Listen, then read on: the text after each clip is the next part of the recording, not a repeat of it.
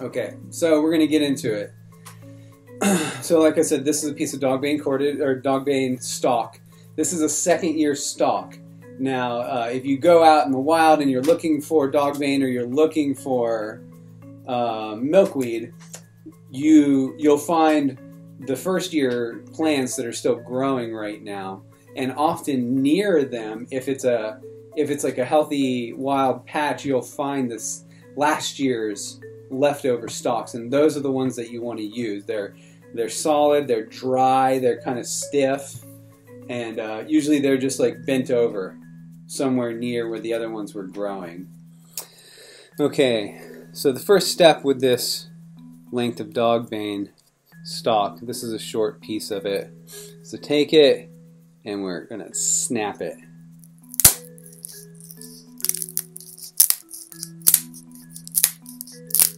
All the way down, and I'm breaking it. It kind of naturally wants to break into 4 sections. So if you look here now, it splits open, and there are these 4 pieces that come out. I did that with my hands. If it's too hard for you to snap it, you could always step on it, whatever. But you want to break it into these 4 lengths, and then separate each of the 4 pieces all the way down. Like this. So just kind of running down it. Take one of those pieces, and you can see there's this inner pithy material on the inside, and then on the outside it's kind of this smooth, shiny material. Now what I'm going to do is just snap it, not all the way in half. You know, I don't want to tear this apart. What I'm trying to do is there are fibers in between this white pithy and this outer darkness are some very thin, fine fibers. You can kind of see it right here.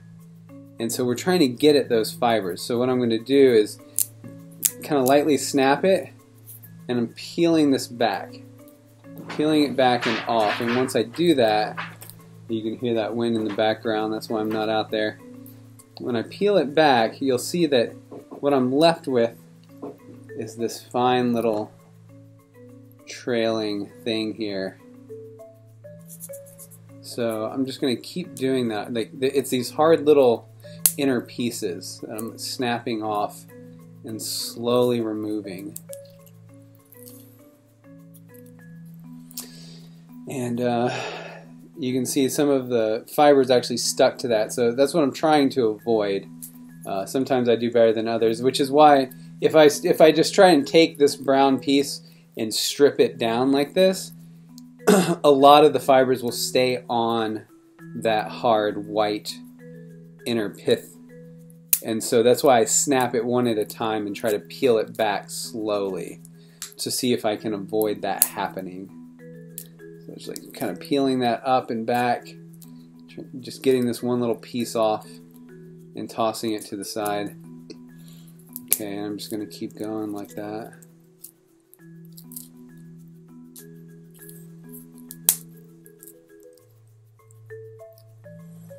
Alright, so there you have it. Got the inside pithy layer off, down to the fibers and the outer, kind of like outer bark of this plant. This outer skin, yeah, maybe I'd call it a skin. It's kind of hard and brittle, and so we want to separate that from these fibers. In order to do that, what I'm doing here, and I'm going to try to make this visible for you, is I'm just grabbing a hold of it.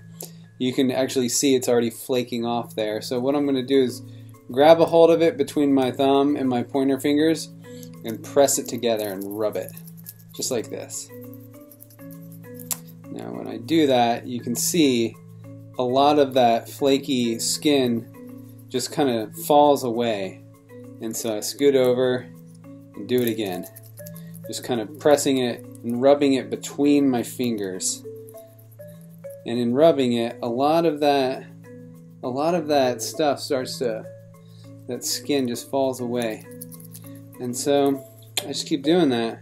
It doesn't have to be perfect, just get most of it off.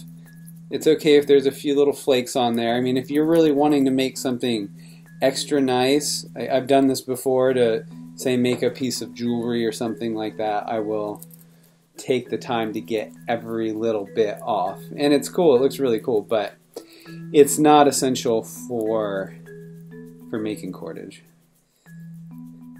Now, the goal, like the point in doing this, the point in getting the skin off is that we want to have each of the tiny little fibers in this plant to separate them from each other and kind of as their own little individual entity, and then whenever we bind them back together, they're stronger than if we leave them as a whole initially.